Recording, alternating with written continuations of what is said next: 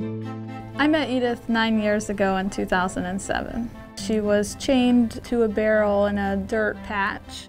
We continued to visit over the last 9 years. We got her a doghouse. She always really craved affection, and she would instantly flop over to get her stomach rubbed. I felt a bond with Edith right away. When we found out that Edith was moved and we didn't know where she went, I was definitely really worried. When I found out that they had found her, I was really stoked. I think that she remembered me. She was jumping around and went into flop over for a stomach rub.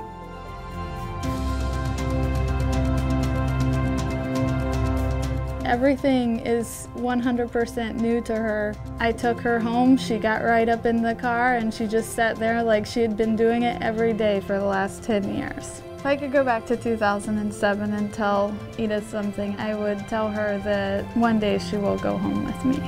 I love her personality. She's just really the goofiest, funniest dog.